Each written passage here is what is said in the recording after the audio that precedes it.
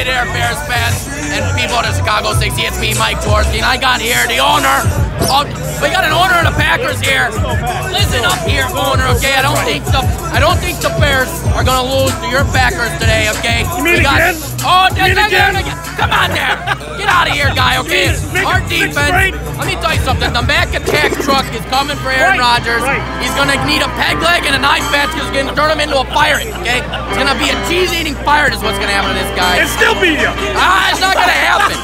There's no way he can come back. There's no way he can come back twice and beat us, is there? He can't come back from 20. He can't do that. On a one leg, he can't do it. I don't know what's going on. Stop confusing me, guys. All right.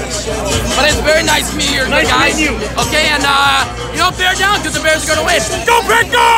For God's sake. Folks, that's called friendship, all right? Keep her moving. Oh yeah, look at that. No. Bears.